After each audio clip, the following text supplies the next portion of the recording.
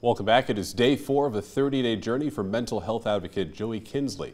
Better known by his social media name Sir Yacht, he hopes to raise awareness and money for the grassroots mental health organization NAMI, or National Alliance on Mental Illness. Today he drove from St. Paul and reached Pierre near the top of this hour.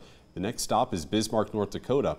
I asked him if there is a ripple effect he hopes to achieve even after raising $50,000, and he's hopeful that more conversations and even legislation will follow. When you initially pass by your neighbors and loved ones, it's not always obvious if their mental health is in good standing. Sometimes they may not tell you the internal battle they are dealing with.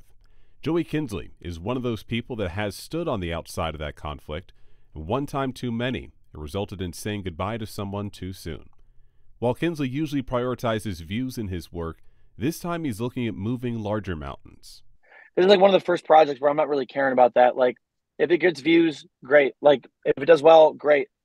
I want to raise $50,000. I want to really make an impact. There are a lot of people that I know. There are a lot of people out there that are hurting. There are a lot of people going through mental health problems. If that's legislation, if that's things like that, like, I'm excited to see what happens with that in the future.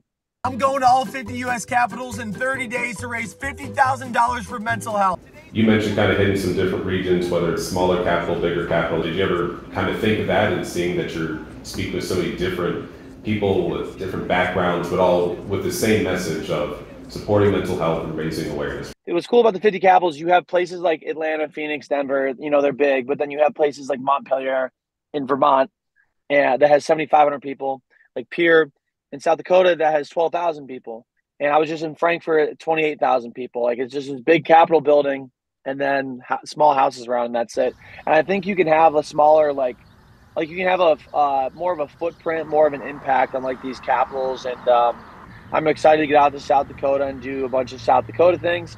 And I think a lot of being in the Midwest, spending some time in North Dakota, spending some time, all over. I think obviously people can think that the Midwest are just a bunch of flyover states. There's nothing there. There's just corn and soybeans and wheat. That's it. And I think that's a very easy thing to say if you don't go to the places. So I'm excited about experiencing these things because I know it's not true, being in the Midwest. But I'm excited to firsthand experience going into South Dakota and proving that all of that is just incorrect. Like, there's just nothing but, great people in the Midwest. Going on these trips, going across the country and just stumbling upon random people, there are going to be people that, they're just from different walks of life than you. Different isn't bad. Different is good. It's cool to learn about different cultures, cool to learn about different people from different areas, from different ethnicities, from different genders, races, walks of life. Kinsley's road trip for this weekend includes stops in Helena, Montana and Olympia, Washington. He's looking forward to Monday's stop in Juneau, Alaska, and then Thursday when he's in Honolulu.